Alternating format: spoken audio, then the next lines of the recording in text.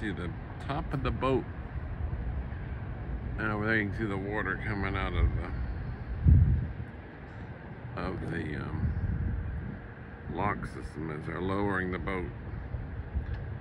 It's the Pickwick Dam on the Tennessee River. That's the dam. There's the turbine, water coming with the turbines. And there's a road up top there, a bridge.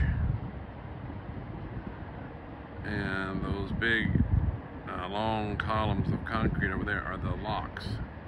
So the higher water's on the other side of the dam. The locks out of the boats come through. And when they get through, they then have to lower the boat. And that's what you see over there is the water coming out of the locks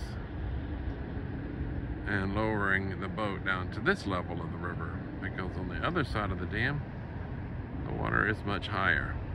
You can barely see the boat, the top of the boat